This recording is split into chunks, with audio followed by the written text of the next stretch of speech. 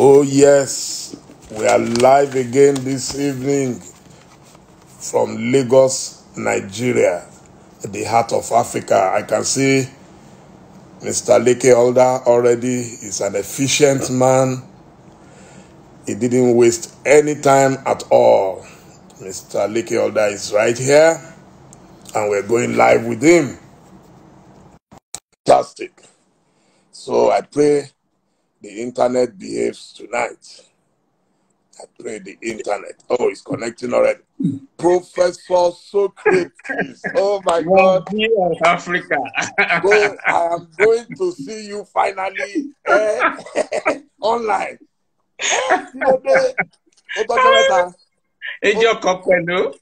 Wow, Madam Ko. She's beautiful. She's beautiful. Fantastic. Please send my love to her always, always.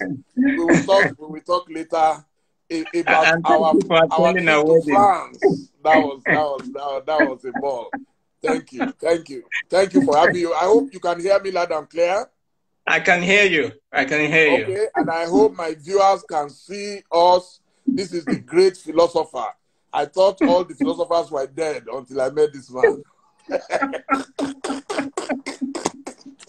Oh, global win. Thank you. It's so nice to see you. Thank you. You are watching from the UK. Thank you so much. Yes, I am so excited. Tonight we are partying on this show. Trust me, we're going to party. Because a lot of people think you are too serious. They don't know that you know how to party. You know, when I tell people I know him is my friend, it's like, what do you mean? How can you know? You know, so I'm so excited to have you.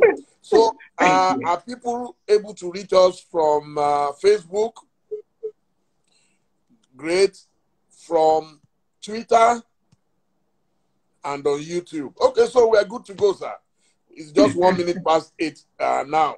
But the usual protocol is that we will start, we'll play music, I'm sure you will enjoy, and we're starting with the old Mama Dana Ross. Yes, I am coming out. We're coming out now. Oh, wow.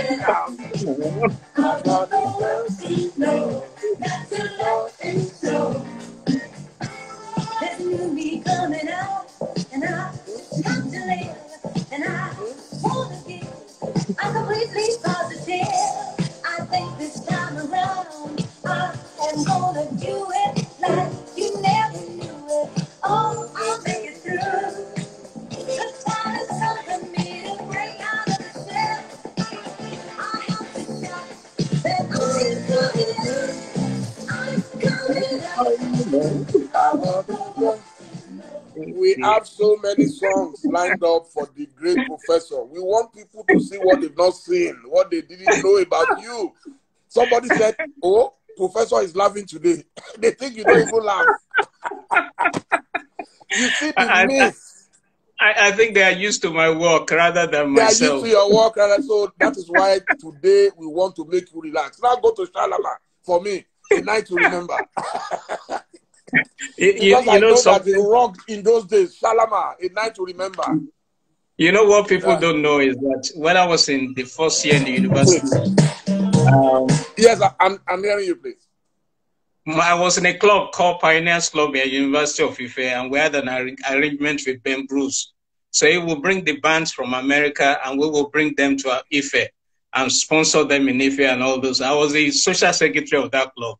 Well, we made a lot of money, but we brought Lakeside, Shalaba, Whispers, Whispers. all of them to Now, Ife. I will tell you a story, a secret that you probably didn't know. I was the rain catcher. Anytime you brought those artists, I was the babalawo that they contracted I was to too catch the young. I was rain. just 16 or 17. Exactly. So you wouldn't know me at that time. And the last one failed me, and that was Whispers. So when you brought Whispers, and the whole auditorium, the amphitheater was jam-packed with the crowd waiting for Whispers. Then I went to the Babalawo in town, and I told the Babalawo that I have a big show, so I'd been paid.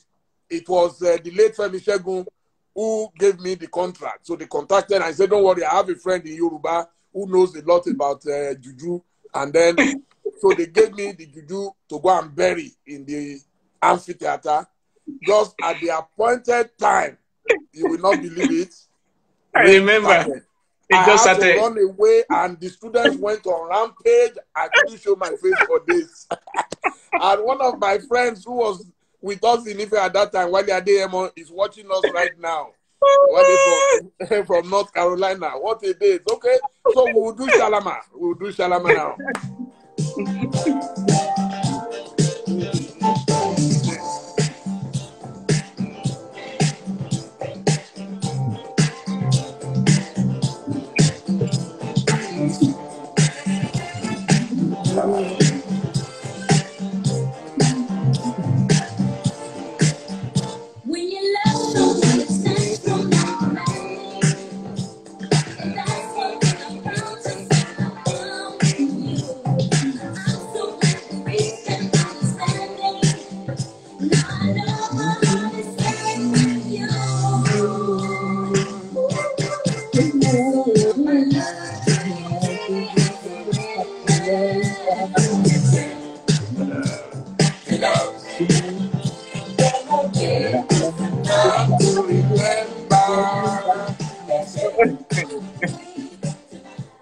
Wow, wow, I have fantastic memories of Ife. There is no way you would attend Ife and you will not have fond memories. So, definitely. Professor Socrates, you are welcome on this show tonight. A lot of people don't know why I call you Professor Socrates. As I mentioned earlier on, I used to think that all the philosophers like Aristotle, like Plato, like Socrates, all of them died even before Christ was born. But trust me, one of them has resurrected in Nigeria, and that is Mr. Leke Alder. Let me tell you a story about this man that you may not know. In 2007, I think before 2007, we got for about 2 years. I was looking for Leke. I looked everywhere.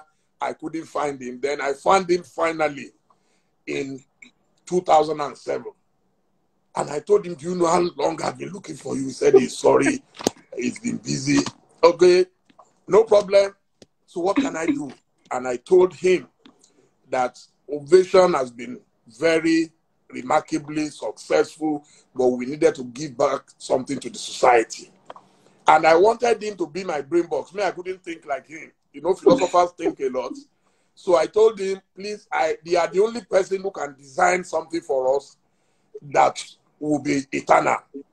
He said, why not? He said, I should give him my vision. I did. And you won't believe it. He will pick his chalk and all that, and he will be writing on the board. He will be writing, and oh my God. And I remember Taiwo, Shibumi, and all of them at the time. That's right. Great man. And he asked me to come back for a presentation in a few days. You will not believe it. This brilliant mind, within days, designed what has become Ovation Red Carrot today. This is the man who did it. Thank you so much, sir. Thank you so much. Thank you. I cannot thank you enough because you left everything and you sacrificed everything. And we did only 2 presentations to potential sponsors. Only 2. We went to UBA, we went to Glow. In fact, before we could get to Glow, UBA already approved.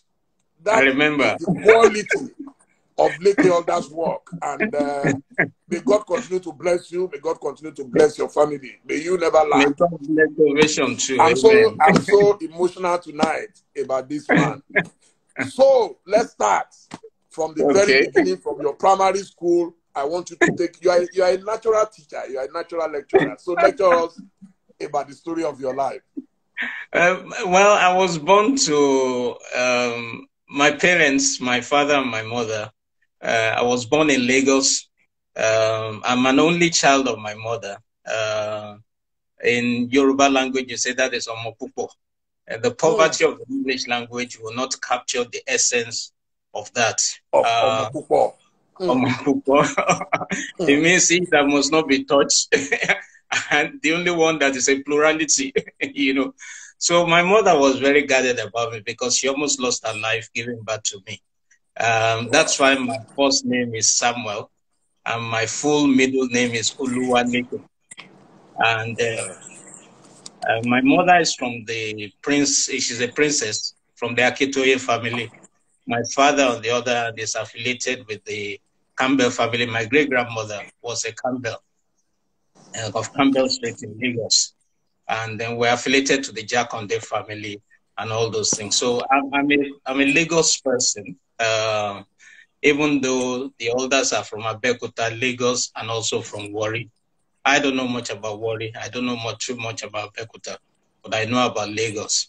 I went to primary school in Lagos, nursery and primary school in Lagos. My father was a civil servant. Also, I went to Igbobi College and also King's College. And then from King's College, I went to University of Ife to go and read law. And which is, when you look at my journey, it's quite fortuitous. I tried to read other disciplines after law, but I kept on dropping out because I didn't have money, you know. And that's because I'd made up my mind that I would never ask my parents again for money after my first degree. So every time I got admission, I had to drop out because I didn't have the money. Maybe that's why I'm particular by helping other people in education, you know, today. It's been my father was a great influence of me. He's been late for about 5 years. He taught me so rest in peace. He taught me discipline, hard work. He was a content man. He was a civil servant, but he was a very, very good father, a very sacrificial father. I mean, think about it. My father will buy me 400 naira Italian suits to wear in university, whereas he himself would rather go and sew safari suits. Now, 400 naira, as you can remember, in those days in Ife, that was a lot of money. You could feed for an entire month with 40 naira. So for a civil servant to sacrifice those kinds of things, and he did it all throughout my schooling, from King's College to university. I mean, the shoes I wore in King's College, I conveniently wore them in university because they were designer shoes. I remember I bought Giorgio Brutini, you know, and all sorts of things. And I used to buy sample shoes. But I tried my best not to disappoint him by being very, very good at my academics. I won a scholarship in the university, and the scholarship was given to 7 of the best students in the University of Ife. And I was one of the 7. So I went to school on scholarship. Again, maybe that's why I'm also particular about education for other people, and why I believe that the country can do better if we do pay more attention to education. So it's, in a summary, that's my life. That's my background. Could we take it stage by stage? Primary school, your recollection, secondary school, your memories of secondary school, and then Ife. Of course, we must talk about Great Ife. Okay. Primary school in those days were controlled by missionaries. So the primary school that I went to was attached to a Methodist school, a Methodist church. My parents were Methodists, or are Methodists. So my primary school was Thomas Oaris Memorial Methodist School, which was attached to the Ereko Circuit. So it would be known as Ereko Methodist School. And that was at Berkeley School in Onukon. Nursery school was right across my father's office on Marina. It was a Baptist nursery school. And Igbobi College was quite interesting. Before I was born, my parents had made up their minds that I was going to go to Igbobi College because generations of elders had gone to Igbobi College. I mean, you can't be an elder and not go to Igbobi College. So before I was born, my father had made up his mind I was going to Igbobi College. But then I finished Igbobi College. I finished the second best in my set and the best art student. And I didn't know what to do after that. But, you know, I learned a lesson from my father: be good to people, be kind to people. One of my father's messengers happened to be passing in front of King's College, and he had an admission going on in King's College. So he ran back to the office and insisted that Oga's son must go to King's College. That's why I go into King's College, you know, and I did extremely well in King's College. I'd already been promised a British Caledonian scholarship to go and study in the UK. And while I was studying for that, I mistakenly, or out of rascality, I did jump. Now, how did that occur? My mates were talking about going to do jump. I wasn't interested because I wanted to go to the UK. But out of rascality, because I was the best student in the class, I just wanted to beat them. So I took jump, you know, just to beat them, you know. And then jump results came out, and I did extremely well. I think I was number 2 out of 70 students that were admitted for IFE, IFE law. And then my parents' story changed and said, "Did you say IFE?" I said, "Yes." "Did you say law?" I said, "Yes." They said, "Well, you have to go." I said, "Well, not about Britain." They said, "Forget about Britain." Forget it. You know, and that's how I got into IFE. Now, what is interesting in IFE is that my first year in the university, I held an art exhibition. And I think that was at the beginning of the second year. I held an art exhibition, and it was attended by over 2,000 people. That's the largest ever art exhibition in the history of the university. And it was reported by Guardian newspapers and some other newspapers. And the story of my life just changed, you know. I started holding a lot of art exhibitions all over the place. And my work was being reproduced, posters. I mean, thousands of my posters were being sold out. And I started working professionally, even though I was a law student, but at the same time, I was working as an art student. And but I didn't know then that that is pointing to the future. But you never know this thing, you know. And so the lesson that I've learned is that whatsoever you find your hand finds to do, put in your best, because you don't know whether you are creating your future. Wow, wow. So while at IFE and doing law, did you ever take courses in philosophy? Because I want to know where your philosophy came from. Oh, yeah. You know, IFE law was very rigorous. The first year we took no course in law itself. You know, I came to study law itself. Is interesting. As a 10-year-old, there was a television program called The Main Chance on TV. And I loved it. There was a brilliant lawyer, a British lawyer. He had a beautiful girlfriend. He was brilliant in court. He was brilliant out of court. He dressed very well. And I said, I want to be like this kind of guy. You know, so that was the main guy that influenced me to go and study law. And then I got to IFE, and with the first year was the most fantastic year for me. And it's still the most useful year for me in terms of my work. We studied sociology, we studied economics, we studied history, we studied English, we studied logic, we studied philosophy, Greek philosophy, so many philosophy courses. And it was just incredible. It was beautiful, just beautiful, you know. And that's where my love of philosophy came from, if you like. Although I think it's my father, actually, because we used to take strolls a lot when I was young. My father and I were very close. So on the streets, it will point to big words. I'm talking about when I was 4 years old or 5 years old. And he'll point to big words on signboards and say, "What is that?" I will pronounce it, and he'll say, "Okay, now close your eyes and spell it," you know.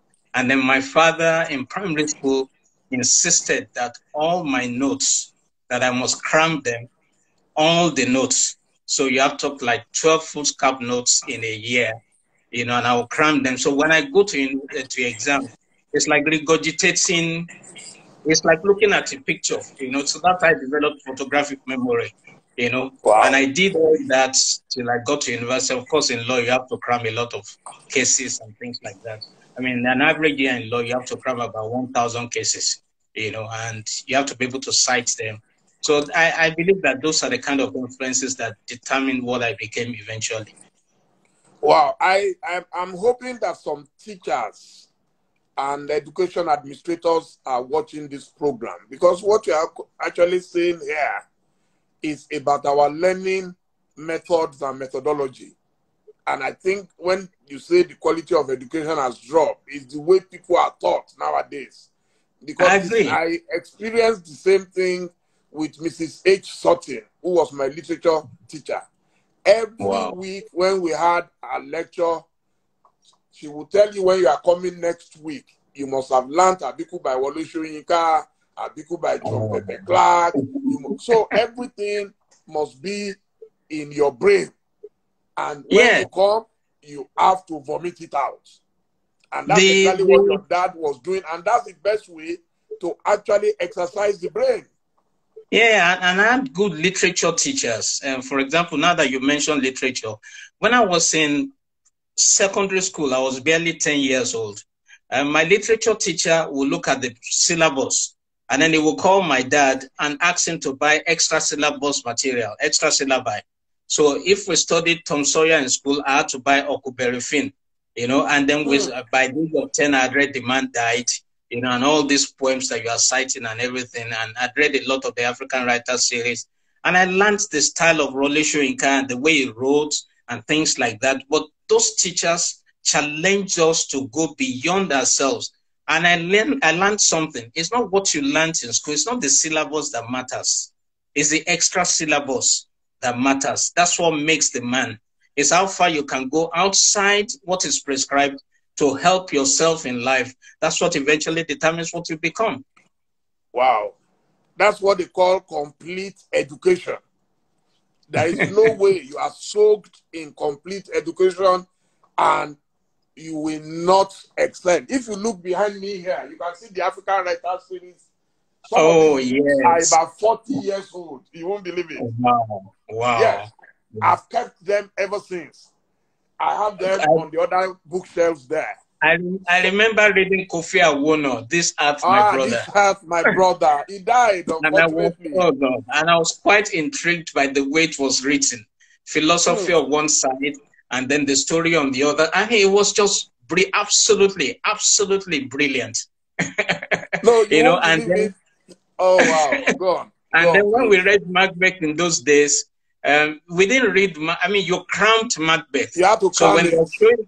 And they're showing the film, you are reading Macbeth. You are literally got till today I can tell you Act 1, Scene 1, Macbeth and things like that. When shall we three meet again in thunder, lightning, and rain? I come grey mark, fear is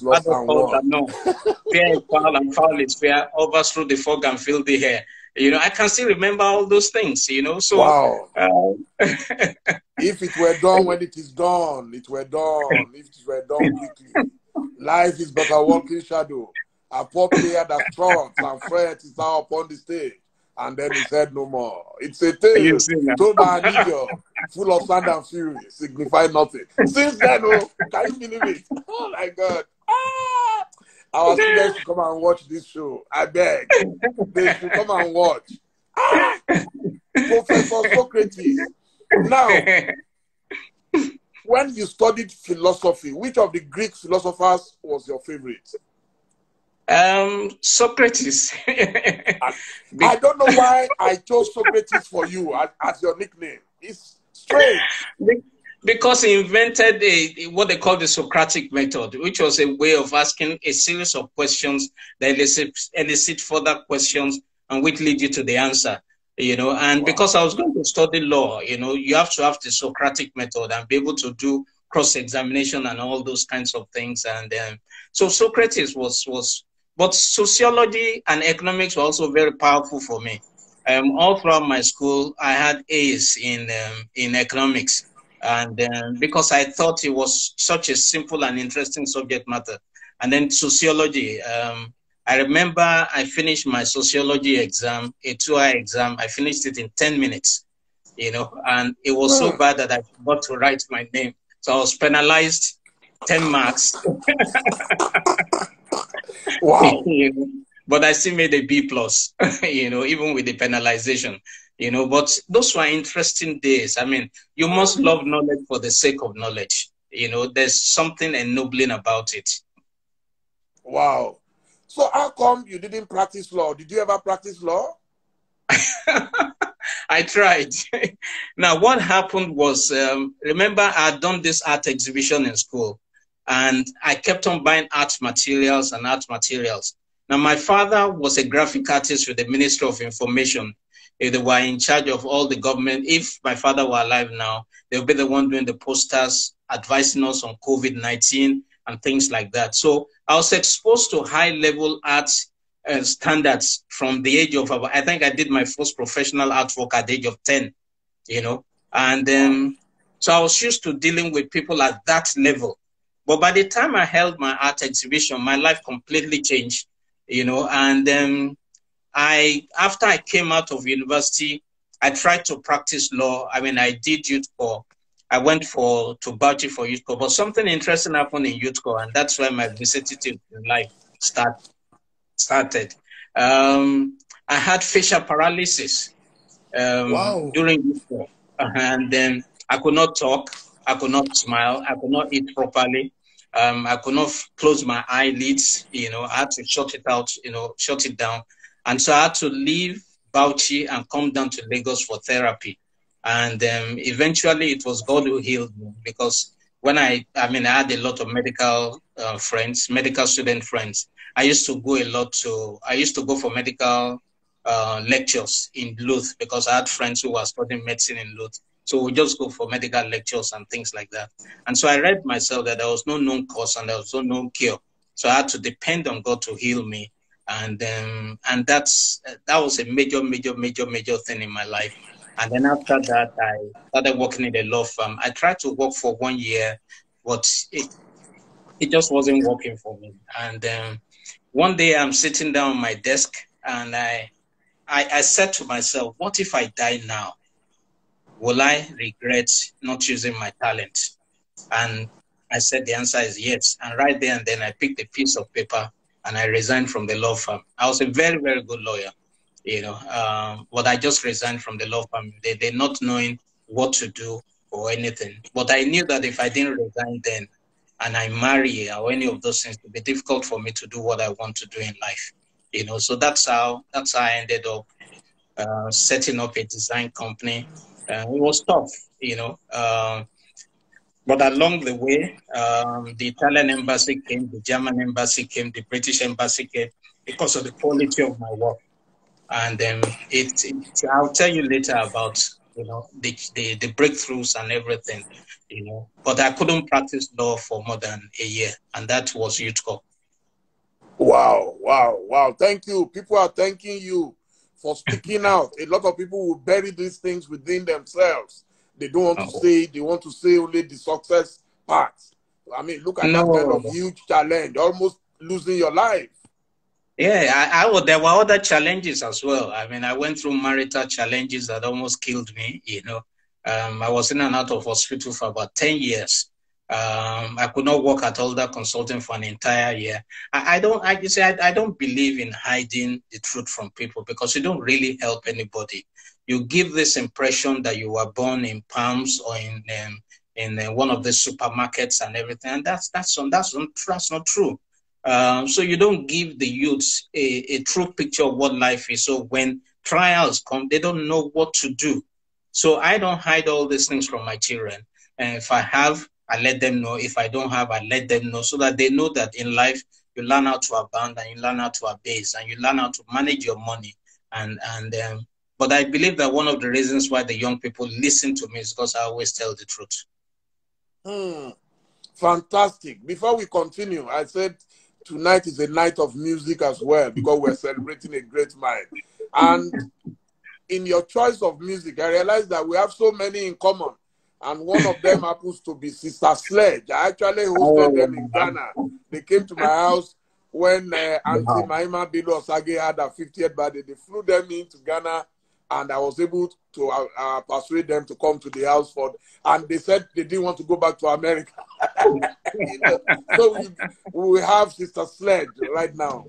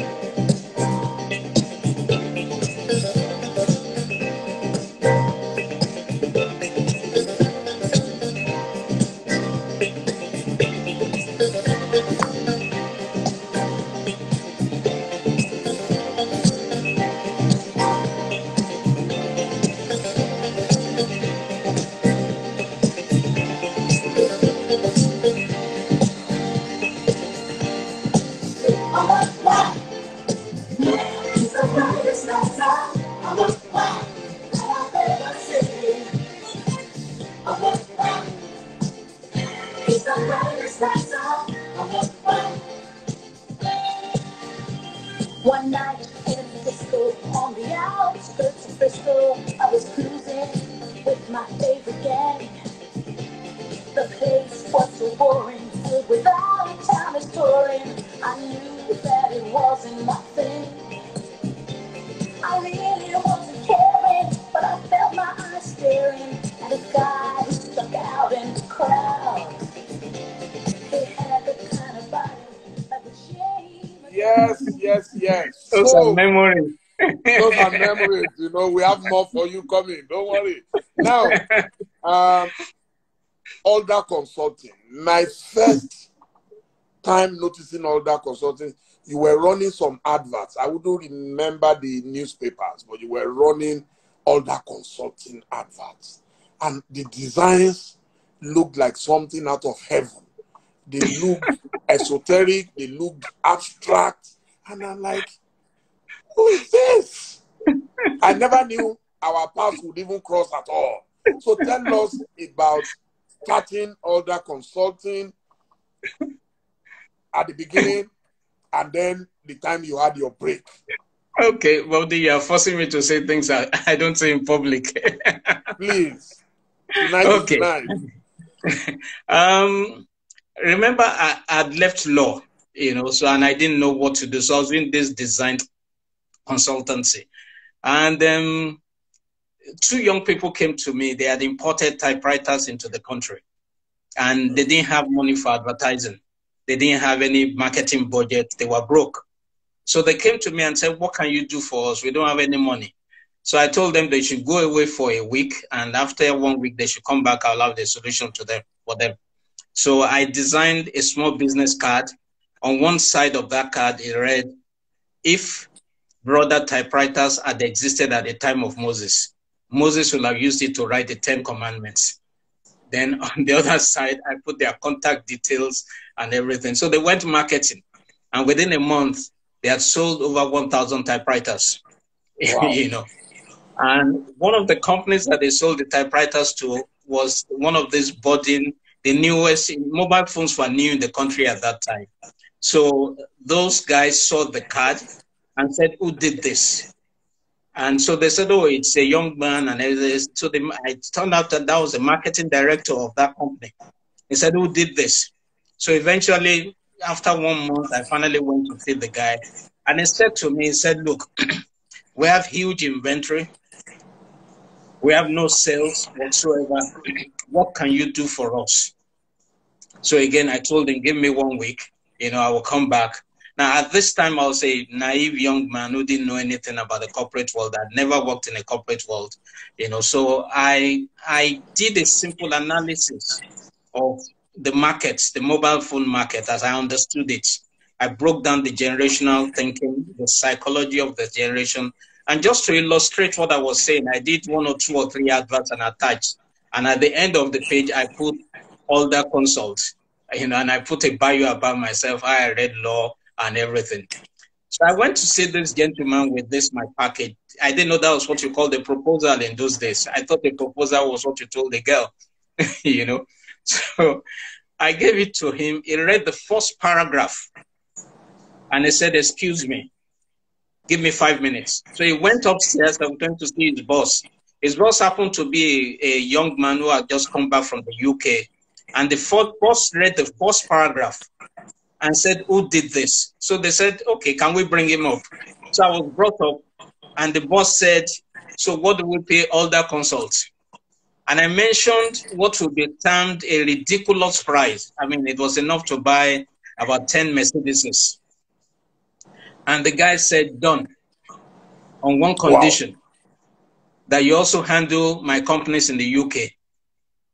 And I think that year I made about, you're talking about 20-something years ago, I made about 1 million naira that particular year. That was a lot of money for a young man in those days. And but that company went from 0 to 100 million naira sales in 6 months. It was ridiculous. I mean, it was ridiculous. The next year they called me and doubled how much they were paying me as consultancy fee. And also I was handling other things because the sales were there. Now, what did I do? I came up with something that I call conversational advertising, in which you are talking to the market rather than talking at the market. And I wanted it to be a conversation. So, and I gave myself a creative challenge that every day of the year, I will bring out a different advertisement every day of the year, just to engage the public. And that company became like a club. I mean, people were trooping to that company. You know, I remember I ran an advert that says all hell broke loose when Jennifer called or something. And everybody rushed to that company and said, I want to talk to Jennifer. I want to talk to Jennifer. I want to talk to Jennifer. You know, so those were, that's how it started. It was just one little job, you know. And then what led me to the Italian embassy? A Lebanese client had come and said they had no money and they wanted to do an advert for his art exhibition. And I helped him write a simple letter, you know, and I designed the letter and he took it to the Italian embassy to give them to come to his exhibition. And they were so shocked at the European standard of design and the clarity of the English, the simplicity of the English, that they gave me a contract to start producing all Italian things in Nigeria. I was working for the Italian Cultural Attaché at the Cultural Institute. I was working for the Italian International School. I was working for the Italian Embassy itself. I produced all the IDs for all the Italians that were working in Nigeria and living in Nigeria. I mean, that's a lot of trust. But one thing I always did, I always delivered on my promises, no matter what it took. I remember once we were producing some things for the Italian Embassy, and the job was late when I was given. But there was no, those were days when I used to go to Shomolu and sleep in the press, you know, just to make sure that my work is done and that it matches the standard that I wanted. And there was no light whatsoever in Shomolu. We rented the first generator, it broke down. We rented second generator, it broke down. We rented third generator, it broke down. Then, just as I'm praying, NEPA brought lights. There was just enough to power one small machine. And what was bad enough, it couldn't mix ink with it. So I'll turn on the lights of my car, we'll mix the ink with the light of my car, you know, and everything, and then we'll print and everything. And the next day I went to the Italian embassy and delivered. I didn't mention to them what I had to go through. In fact, I thought of taking NEPA from the 3rd Street to where I was. As we were on that, NEPA took light on that 3rd Street as well. I mean, those were bad days, you know. But I just don't believe in excuses. If you make a promise, keep your promise. That is integrity. My father taught me 2 things. Keep people's confidences, keep people's integrity, keep your integrity. You know, so those are things that have guided me, and our clients trust us that we will always deliver. Well, I don't know how you feel about this, but for me, one of the greatest jobs you ever did was with Guarantee Trust. I know every client is special, but till tomorrow, I have not seen any work like that. Could you just tell us, you don't have to go into the nitty-gritty, just tell us about what came into your brains at that moment when you got that brief? You know, when people think about branding, first of all, people need to know that there was nothing called branding in Nigeria. There was I don't want to go too much into that, but what had happened was that the banks were using quantitative metrics to measure their brands, which I felt was wrong, that that would be a combination of quantitative and qualitative metrics. So we came up with something, a system of measuring the brands in the service sector, especially the banking industry, and we called it the Alder Brand Report, which was how branding started in Nigeria. That was in 2001. And then Guarantee Trust Bank called us. They had just changed their logo, but they were like a minority in the market. There were other banks that were defining the market. So what we needed to do was to create a strategy that made them the dominant force in the market. And in order to introduce that strategy, we made people wake up to one morning and everybody just saw all over town these orange boxes in the middle of the streets called Orange Rules, Orange Rules, Orange Rules, Orange Rules. And everybody kept asking, what is Orange Rules? What is Orange Rules? Now, what people don't know is that it was a defensive strategy. Orange Telecoms was coming into the country at that time, and we wanted to own the color orange. So we started shouting Orange Rules, Orange Rules, Orange Rules. Also, we now began to define the values of the banking system with the Guarantee Trust values, Guarantee Trust Bank values, just to take the pressure away from them, and also to subdue organizations like UBA and things like that. And it succeeded monumentally.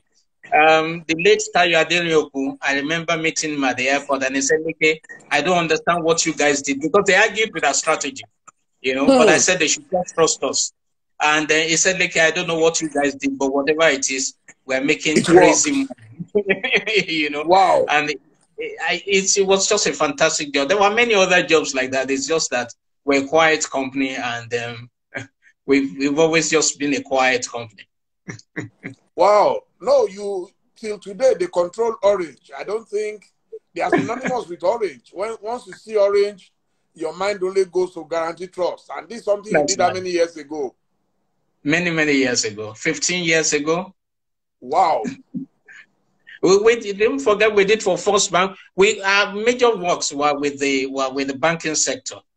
First Bank, and along the way, the consultants themselves started coming to us because we had evolved this system that was working and yielding results. It was counterintuitive. It didn't make sense, but you have to be bold about what you know. You have to, once you are sure of what you are doing and your conscience is clear, then deploy it for your clients. And our clients were getting results, whether SMEs, whether big corporations, whether consultancies themselves, the results were there. We've never advertised, and we still don't advertise. We don't have a marketing department. We've never had a signboard, you know, all these 25 years.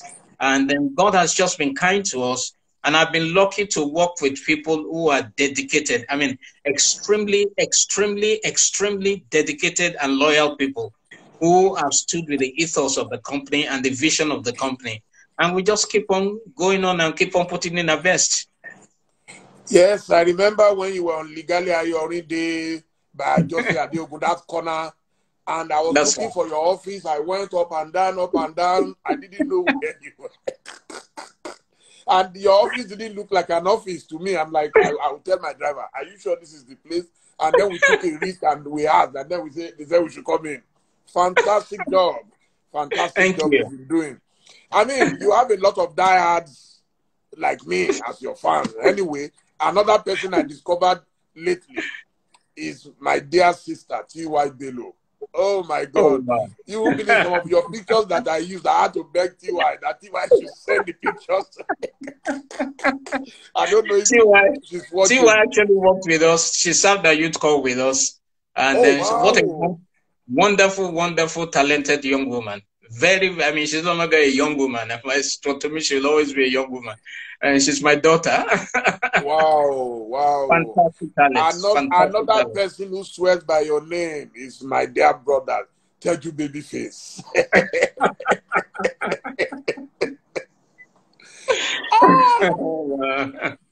Wow. I've been lucky to relate a lot to the people in the entertainment industry, but on a quiet level, because at that level, they need confidentiality and they need someone they can trust, and that there's someone that they can see anything to and who is not shocked by whatever is going on in their life. I remember Korede Bello. He had released this song and I played in church. And I mean, all the Pharisees came after him, and they were going to destroy this young man. And I didn't know who he was.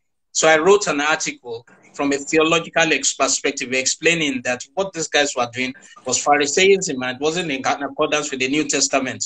And I never knew him. And then one day I'm on the way to Abuja, and then the flight was overbooked. The business class section was overbooked. And so the flight couldn't take off because no big man will give up any seat for anybody. So I said, what is the problem? They said the flight is overbooked. I said, can you take me to economy? So, and that was how the flight was resolved.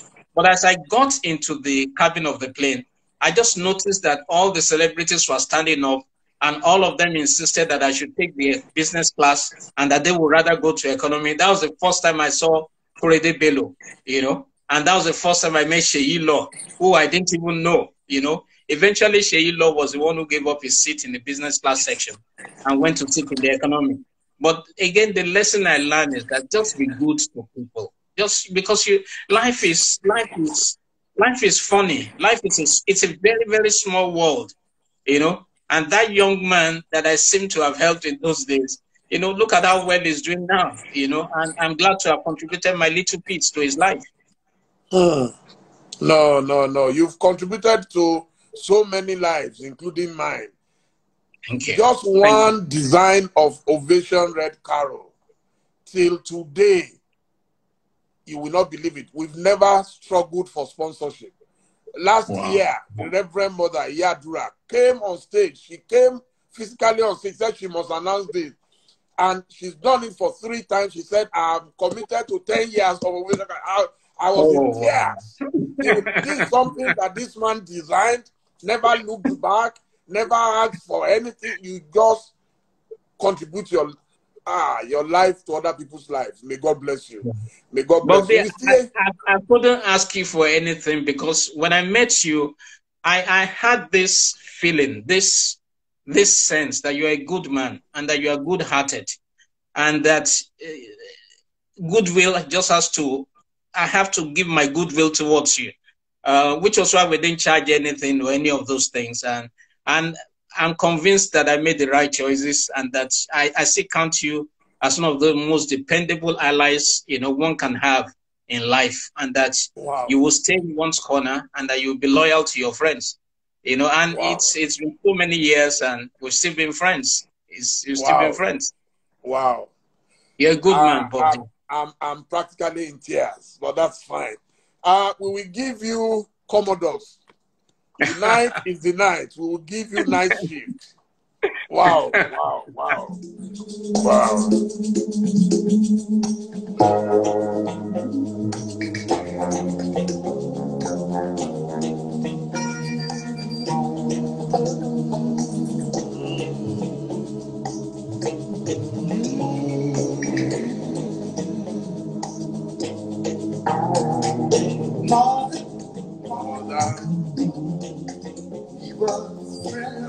You are a friend of mine. And he can sing a song. His heart in every line. Mother sang of the joy and pain.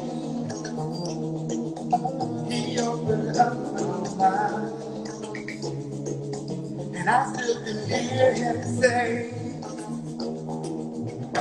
talk to me, so you can see what's going on. Sing your song for everyone. Gonna be some sweet love, come down on the night shift. I bet you're singing now. Oh, I bet you're full around.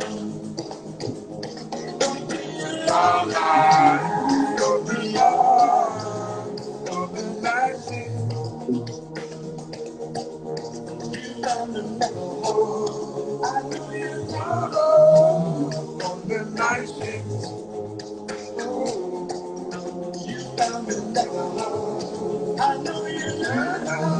Oh, Joy Lying. That is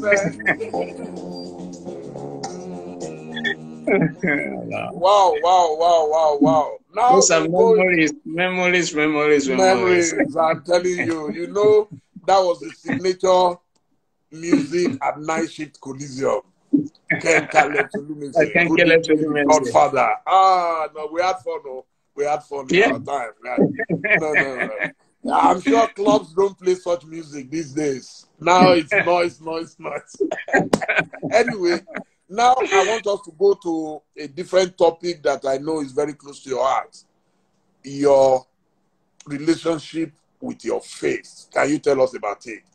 I see you do a lot with different churches, even if they are not the churches you attend yourself, but you are giving lectures almost every Sunday. I see you different places. Yeah, first of all, I believe that it's a very puerile existence and a very febrile pursuit of ephemerality if you don't have spirituality in your life. I mean, I've sat down to look at life without spirituality, and I've come to the conclusion that it's just not possible that you'll be a two-dimensional cardboard creature without spirituality. But I noticed that a lot of young people were not being taught the right thing. They were not being taught theology.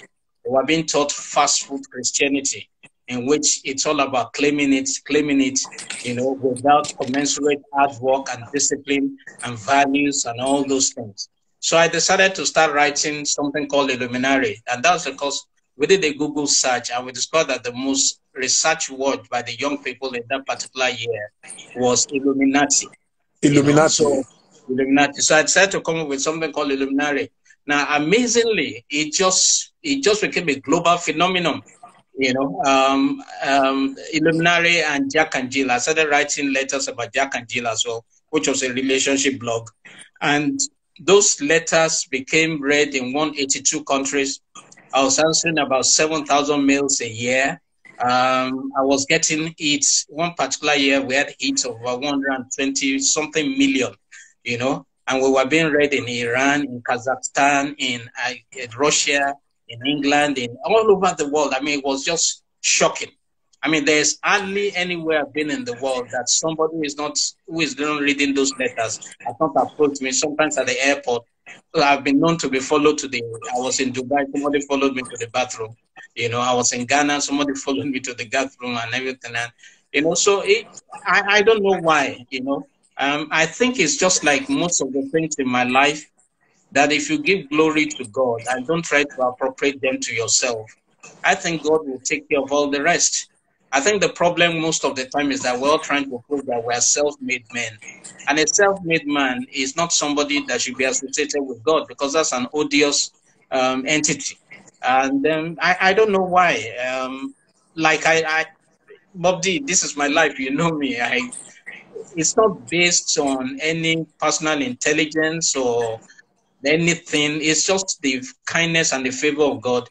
And so everything that I have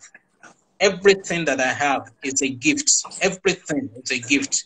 So there's no basis for boastfulness or arrogance or pride. I'm humbled by the things that God has given me, including friendships, even being on this platform. You don't normally call people like me to this kind of platform. I mean, I'm a consultant. No, no. The whole idea is to promote the best brains of Africa. That's my mission. That's all. Thank you. Nobody can contradict me on this. That Leke Alder is one of the brightest stars of Africa. Nobody can challenge me on that. I can assure you. Yes. Thank you. I know a teacher must also have teachers. Can you talk about some of your own teachers? Not necessarily in school, but even out of school, your mentors, your heroes. In terms of spirituality, the person that has helped me the most in resolving the world and scriptures has been Reverend Chris Okotie. He's cerebral, as you well know, and he's very intelligent. So his analytical posture on the scriptures has helped me to reconcile a lot of things and have an understanding of God. And based on these teachings, I'm able to do my own further exploration and go further. Another person that has influenced me is the late Ravi Zacharias. He just died. Brilliant man, extremely brilliant man, a Christian apologist. I tend to write at the intersection of the spirituality and the secularity, cross-mingling the two so that people can understand how things were in those days. For example, I will explain to young people that David was a blogger. He wasn't a psalmist, the way people say psalms, because not all his blogs were songs. But he was also a guitarist, he was a rap player, he was a rap artist, and things like that. So the young people can better relate to him. And why am I so particular about God? Because the truth is that my life will be absolutely nothing without God. I mean, there is nothing to it. So when I say, for example, that God, I surrender all to you, I'm not trying to be religious. I'm just stating a fact. When I say that, God, you are everything to me, I'm not trying to be religious. I'm just stating a fact. It's as real to me as we're talking. And every aspect of my life, every difficulty I've had has been there with me. I mean, this was a God who followed Joseph to prison. So that tells you how far God will go with you if you want to go with him. So God means a lot to me. And the circumstances of my birth, the circumstances of my illnesses, the challenges I've faced through in life, the successes I've had in life, the fame, the material blessing, it's just virtually impossible without God. Now, I'm not disrespecting other people's view of God. Some people don't believe that God is relevant, and I respect that. But at the same time, they must also respect my own experience and the realities of my life. Wow. Now, I will match the next two questions I have for you. I will match them. You are a world traveler. We share that in common. That's right. You remember there was an artwork you gave me that I will never forget. You asked me to send you all my travel tickets, the stops, and you created them into an artwork. My British Airways, Virgin Atlantic, Emirates. I don't know how you came about that idea, but it was presented to me in your office. Can you tell me about your world travels and your passion for photography? It's interesting. Along the way, I have a foundation. That foundation supports 9 orphanages and also offers scholarships to many people quietly. And then we feed the poor on a regular basis at Alder Consulting. I think once a month we go to the camps and we feed the poor and those that are destitute. Every month we do that. So if you work at Alder, that's part of your regimen. You have to participate in that program. But I wanted to find a way to help the less fortunate. So I decided that when I travel, that I would take photographs from all over the world and I'll hold an art exhibition. And when I hold the exhibition, I'll call my friends and those that are very successful. They will buy the paintings and the artworks and the photographies. And then we plowed back all the money. We never took one kobo out of the proceeds. So we've been able to make sales of millions and millions. But it's funny that all that came from a tragedy. I had been in a very, very difficult marriage. And I needed to travel just to get well. And so I needed to be traveling the world. My doctor recommended travel and things like that. So as I traveled, photography made it easy for me to be able to deal with the difficulties I was in, and I was taking all those photographs and all those. And when I come back, we'll develop the photographs and everything. So when you combine my passion for arts and photography, the question is, what do we do with this talent? And that was how we started using it to raise money for the less privileged and for orphanages, which we've done for so many years now and continue to do. Yes, I wanted you to tell me, you see, they say the more you travel, the more educated you become. Can you tell me some of the places you've been and the education you brought back? Well, I don't go to places because everybody goes there. For example, I once went to Bilbao. Bilbao is somewhere in Spain. But the reason I went to Bilbao was because of the museum there. So even when we plan family itinerary, the first thing that my wife makes sure that is on that itinerary is a visit to a modern art museum. You know, so I go to such places. Rome is a favorite place to me because of so much history. I used to go to Ghana because of so much history. It has to be a place that resonates. I went to Cape Verde because I wanted to understand how such a small country could be punching above its weight. I went to Senegal because I wanted to understand why Dakar was what it was. And so many places. I mean, I've traveled to China about 3 times. And when I got to China, I got to learn about world views, how they see black men. As at the first time I went to China with my colleague, we went on work. Sometimes my work takes me to all these other places as well. But some of the people had never seen a black person. I mean, it was shocking. This was like 18 years ago. Wow. And it was really, really shocking for me. And their views of blacks and everything was a bit disturbing for me. And I lost a camera in China, a $10,000 camera, you know. But they say the more you travel, the more you see other perspectives, and the more you learn to respect people's cultures and worldviews, and to know that your European American perspective is not the totality of the world, and that you must respect other people's views, you must respect other races, you must respect other people's perspectives and cultures. And I've only come back enlightened, and that's made me a global citizen, you know. And if you don't have money to travel, I always tell people, read magazines. You know, it's the cheapest and fastest way to travel. Read books. When I read Kofi Awono,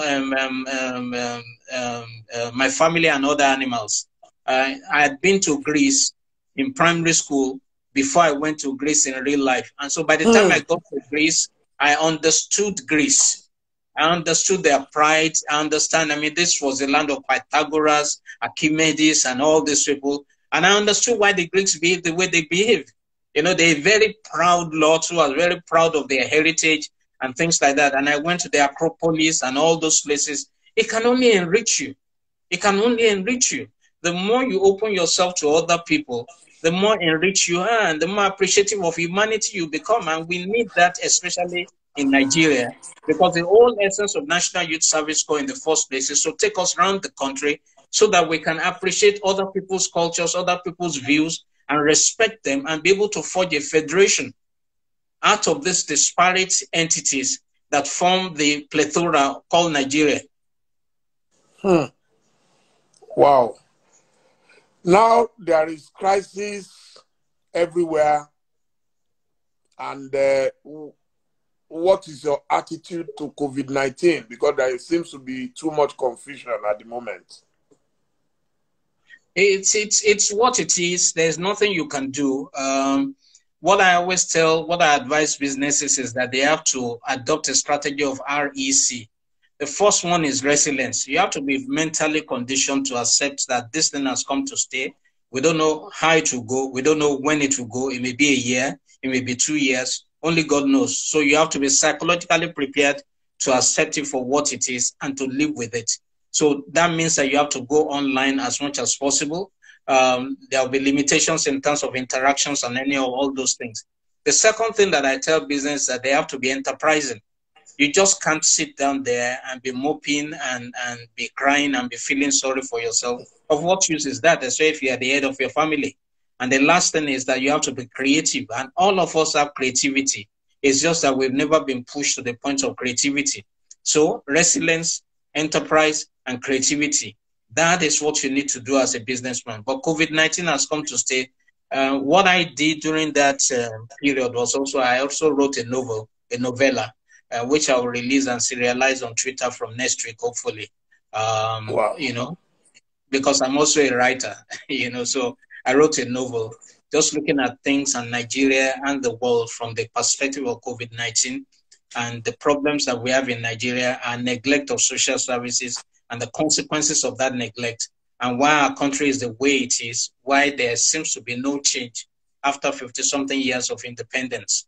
You know, so I'm like everybody in my generation, I'm examining things, and I'm examining the reasoning of the Awolowos of this world, the Sadanas of this world, and the Oparas of this world, and the Azikiwes of this world. what world did they live in? Are we still confronted with the issues that they faced in those days? I mean, those are the kind of things that I'm examining, because my children's perspective are completely different from my perspective. Wow. Okay. In the area of world travels, now there is major crisis in the United States. Can you just foretell what is to come? Because it doesn't seem like it's going to go away quickly this time. You know, I always tell people that intelligence is not based on the coloration of your skin, and that all good and perfect things don't come from abroad, they come from above. When you don't accept the sacredness of life, when you don't accept that God has created everyone equal, you are bound to keep on having this kind of problems in which a man with impunity can take another person's life in broad daylight, and with so much impunity. So much impunity. And the question that America is faced with is the question of the sacredness of the Black life. And it's a question that will continue to haunt America for some time. The sacredness of life, the sacredness of life. You can't genocidally approach a whole race of people with a philosophy of insignificance. You can't approach a race of people with an eradicative mindset. It's not possible. The Blacks are here. America is what it is. Face it, history is history. These people were slaves. They are no longer slaves. And that is the challenge that some people in America, not everyone, because there are wonderful white people in America. I've met several, you know, and most that I know are not racist, but they are just those bad eggs, you know, they're just so bad eggs who can't accept. It's like the same problem we had in South Africa and still have in South Africa, where you can't accept a Black person as an achiever or as an equal. It's a problem. And there's nothing anybody can. It's going to take time. It's going to take time. Some people are wired genetically to see the Black man in a particular way. It's going to take time, you know, but I pray that we get over it. It's sick. Even if that man got a fake $20 bill, even if, how does a man lose his life over a fake $20 bill, which some now contend is not even fake? Wow. Wow. Okay. Before we go to the next topic, we play for you Michael Jackson. Do they really care about us? So let's have Michael Jackson.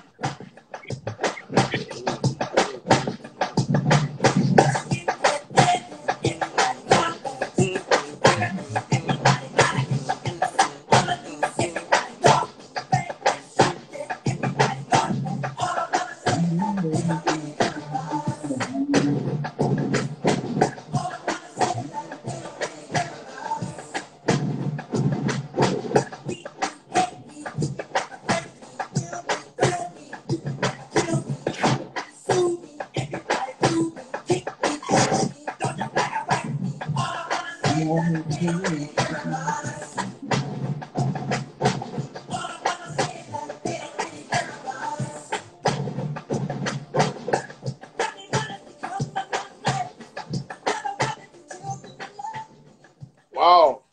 It's interesting. When I asked for your choice of music, number one was Michael Jackson.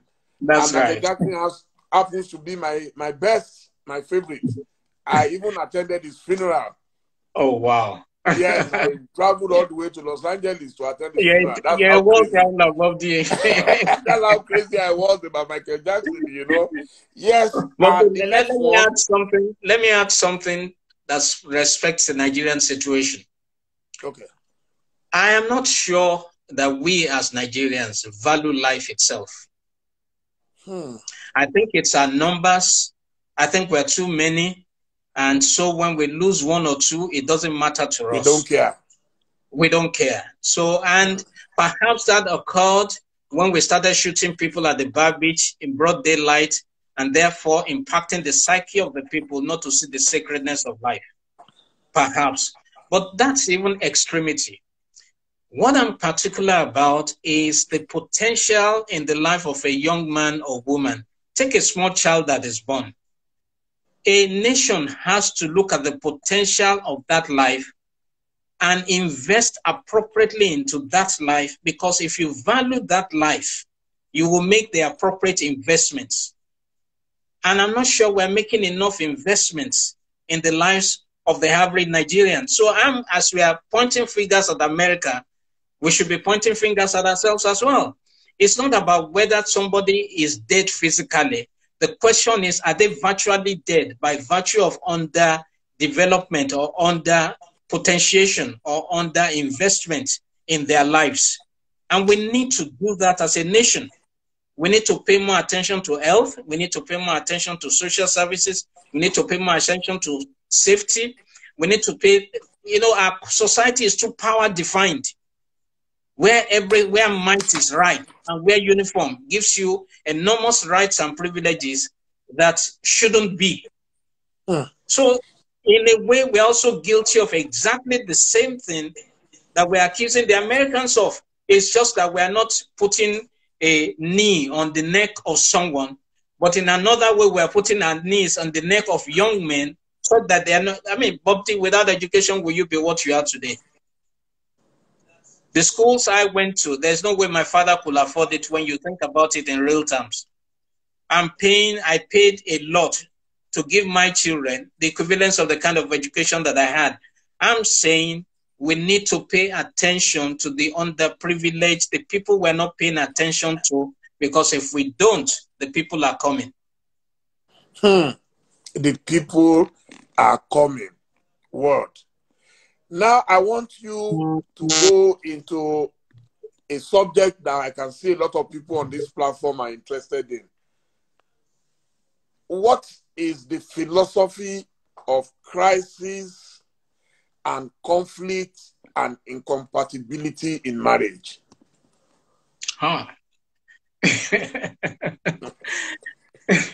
This is where it starts, Bob D.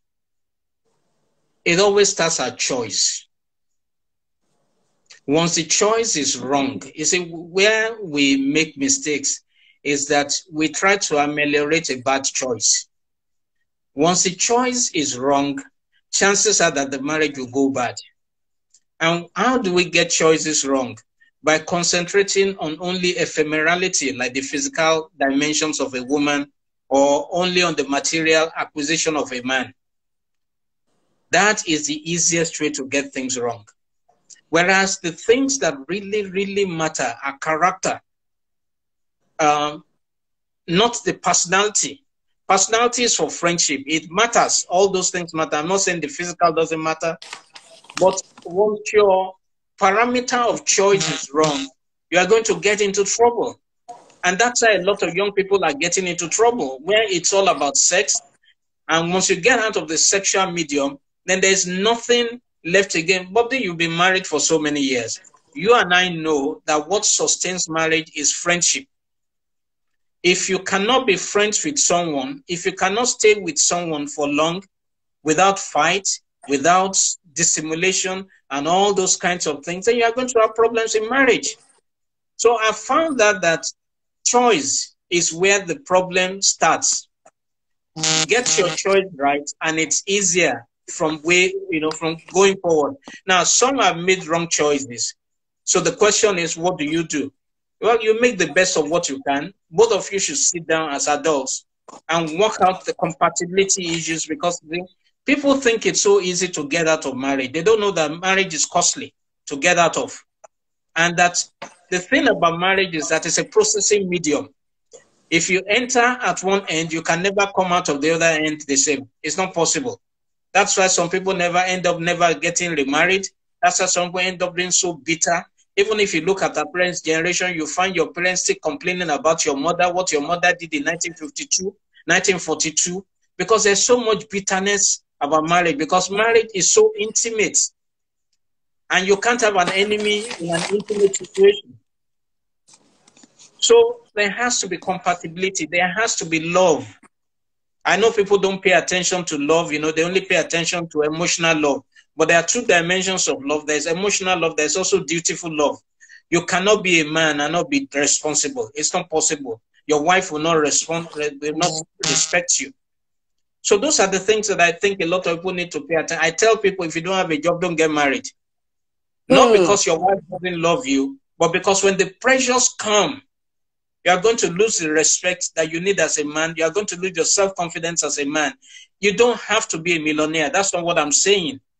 I'm just saying be respected as a man. Let your children be able to respect you.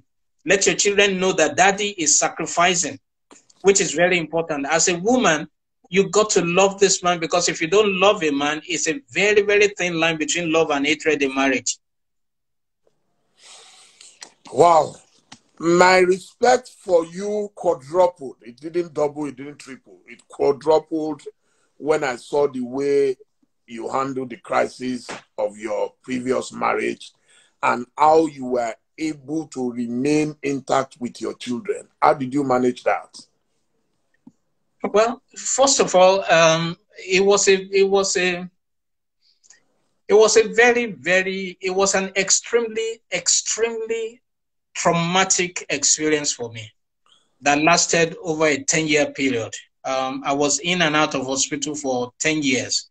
I mean, my doctor had a permanent suite in the hospital for me. And every week I was admitted, or I was being flown abroad, or my blood samples were being flown abroad and things like that. But I did not know what the problem was. And the other party could not understand what the problem was. But later I realized that it looked as if we succeeded too fast, and she just couldn't handle that. I'm trying my best to try and understand whatever might have gone on with her. And because when I asked her what the problem was, she said I was a problem. Now that's an insolvable problem. How do you solve that kind of problem? But up till now, I don't have any bitterness. I don't have any hatred. I don't have any malice. I tell the children, the Bible says you should honor your father and your mother. So you must honor your mother, no matter how you feel about her, no matter what you feel she's done or whatever it is, you must honor her as your mother. And family is important to me.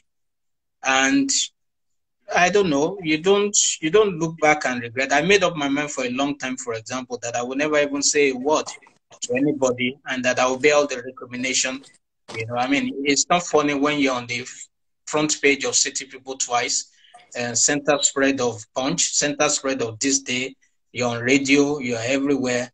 But I bore it with equanimity, because I understood that that is life, and that's the way life will be. But what was important to me was moving forward. I'm making sure that I'm not a bitter, angry person who is holding grudge against somebody. I don't hold grudges. I don't believe in grudges. I also wanted to make sure that my children are okay emotionally, and so that they don't carry such bitterness into their, such experiences into their homes, because that's nothing to do with them. It's a boy and a girl who met each other, couldn't work it out together, and that's it.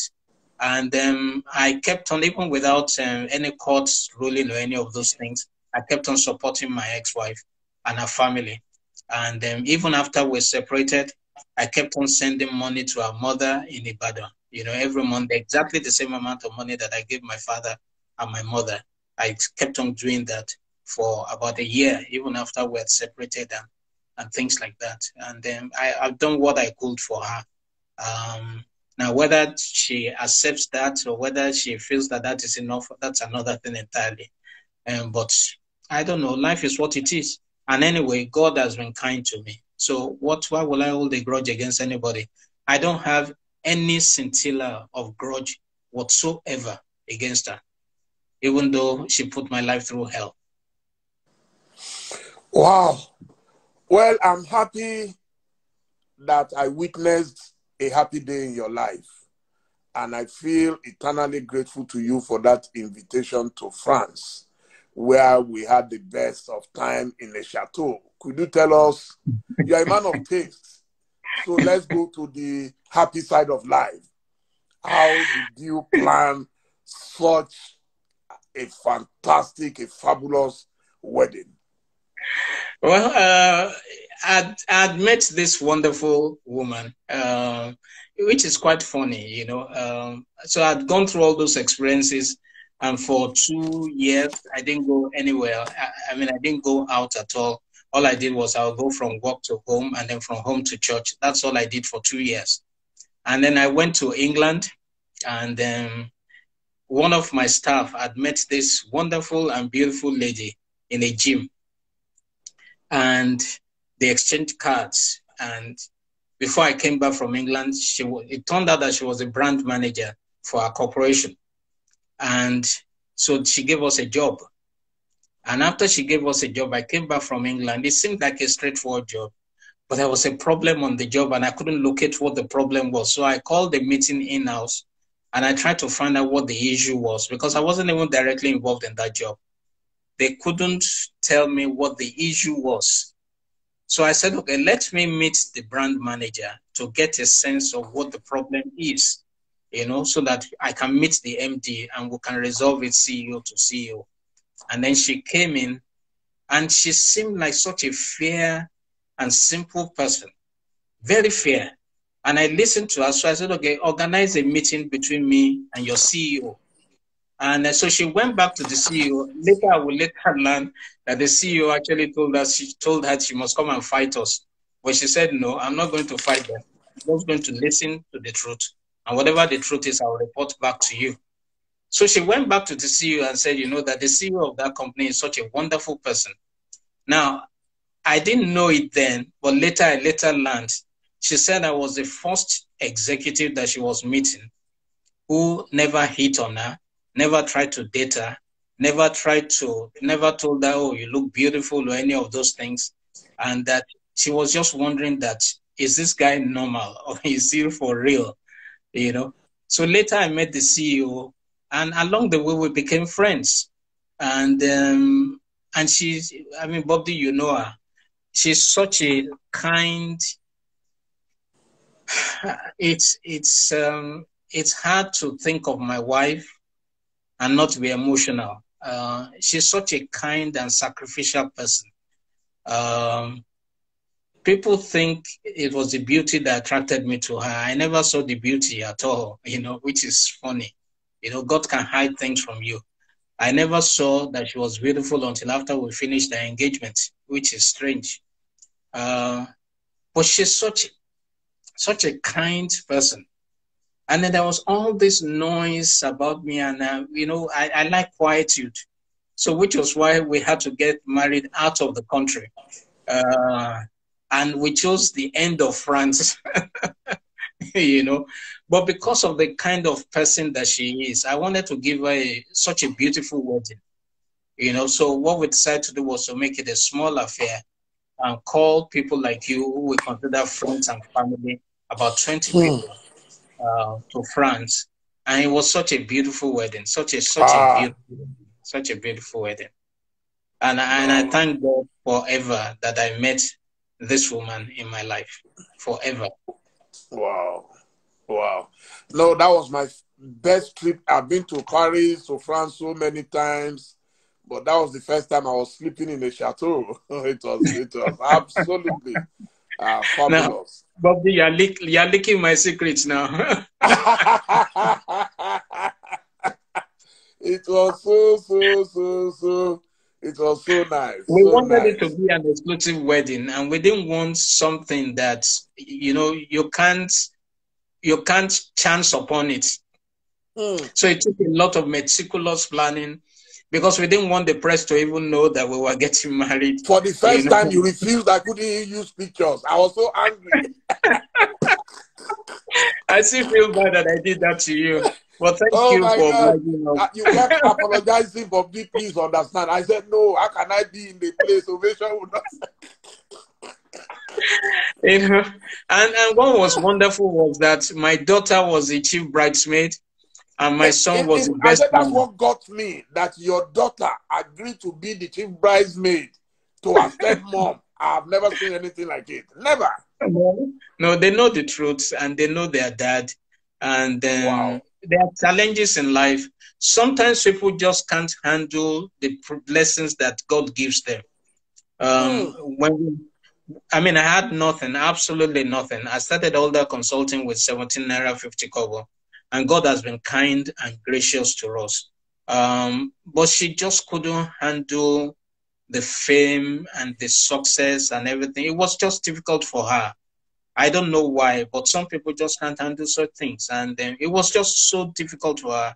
And she made my life hell and I didn't know how to solve it, because do we now pray for poverty?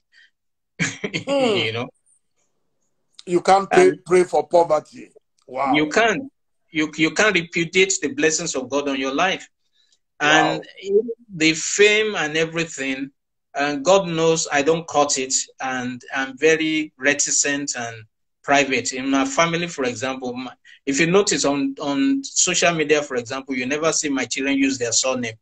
No, my wife doesn't even use her surname on social media. I mean, we're that quiet, you know, and everything. But this is what God has given us. And it's not meant for us. It's meant to inspire other people. We thank God always. Oh, my God. We've spent 1 hour, 25 minutes. I think I should allow you go back to Madam now. I've made you to reveal too much already, but I want to sincerely thank you, Mr. Leke Alder, Professor Socrates. Your name is never complete until I add Professor Socrates. My warmest regards to your wife, to your family. God bless you all. But we will play yet another music by popular demand this time for you and Madam. Thank you so much. Thank you.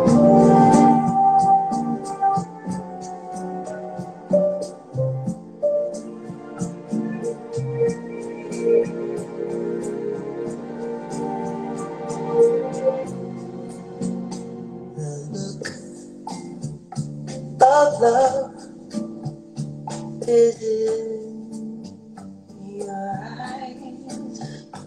A look your smile can't disguise.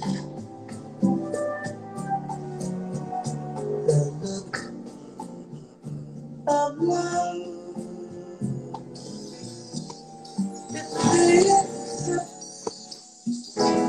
We thought we should give you a homemade. Homemade.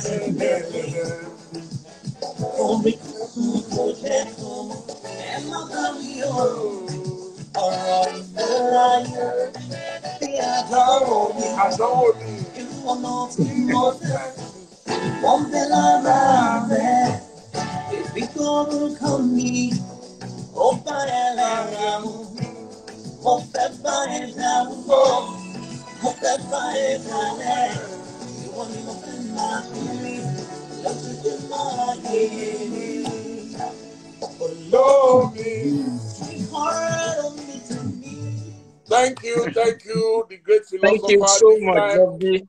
It's been a privilege, and may God continue to bless Ovation and spread its wings and take it globally in the name of Jesus. Thank you, amen. Amen. Thank you, sir. Tomorrow evening, we'll be having a man I respect so much, our Egbon, the retired Assistant Inspector General of Police, to Jalapini. Oh my God, you will never believe we've had such great men in the Nigerian police until we start talking to him tomorrow. I look forward to that conversation. So, God bless you. Good night, everybody. Good night. Thank you, my viewers. Thank you. God bless you all.